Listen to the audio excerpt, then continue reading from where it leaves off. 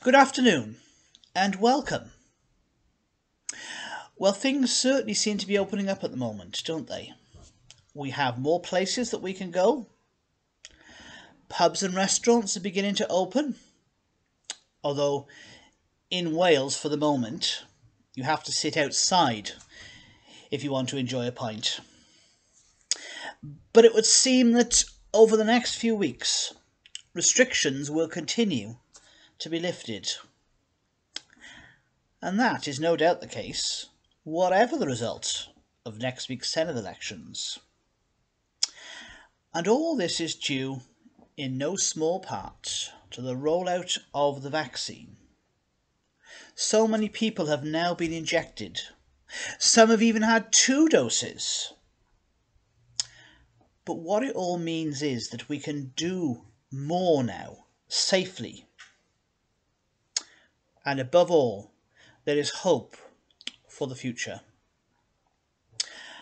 I was reading this morning that there are a number of places where now there are 0 cases of COVID. I'm sure we're pleased when we hear that. But of course, we do need to remember that this is a global pandemic. And there are other places where things are not as bright. I'm sure those tragic scenes in India have shocked and upset us. And whilst we rejoice at what's happening here, we continue to remember those who are still suffering in countries like India and pray for those who are still struggling with it. But we look forward with hope to the future. And many of us are enthusiastic to see family members and others that we haven't seen face to face for over 12 months. Yes, hope. And that theme of hope is one which is often seen in the Bible.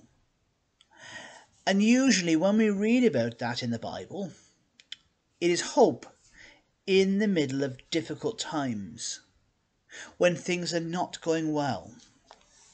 I'm going to read some verses that Peter, who was one of Jesus' disciples, wrote. 1 Peter 1, verses 3 to 6. Praise be to the God and Father of our Lord Jesus Christ. In his great mercy, he has given us new birth into a living hope through the resurrection of Jesus Christ from the dead, and into an inheritance that can never perish, spoil, or fade. This inheritance is kept in heaven for you, who through faith are shielded by God's power until the coming of the salvation that is ready to be revealed in the last time. In this you greatly rejoice, though now for a little while you may have had to suffer grief in all kinds of trials. Those people who Peter was writing to were going through very tough times, and he was saying to them that they have hope in those tough times. And this hope is in Jesus, and it is a certain hope that one day we'll go to be with him if we put our trust in him. And in all the tough things that happen to us, all the difficult things in this world, we can know for certain that is true. Why is that? Well, it's because of what Jesus did in his death to provide the forgiveness of sins, and in his resurrection that we might have life forever. And what is more, Peter heard Jesus promise that, and he trusted Jesus that he was telling the truth, and so he passed that hope on to others. Do you have that hope this afternoon? Whatever happens over these next few months, however quickly or slowly lockdown measures are lifted, we can know for certain the hope that we have if we put our trust in Jesus. and all that he has done for us. Let's pray. Our Heavenly Father, we do thank you for the hope that we have in Jesus.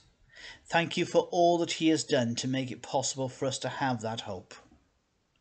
And we pray that all of us will trust in you for that certain hope for the future.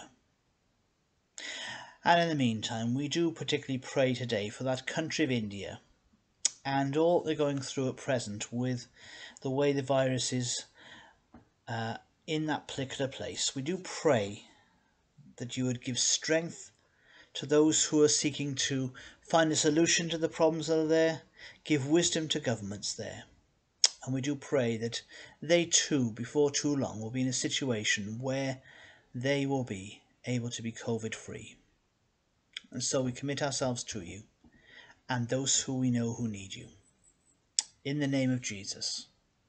Amen. Well, thank you for listening, and may the Lord bless you all.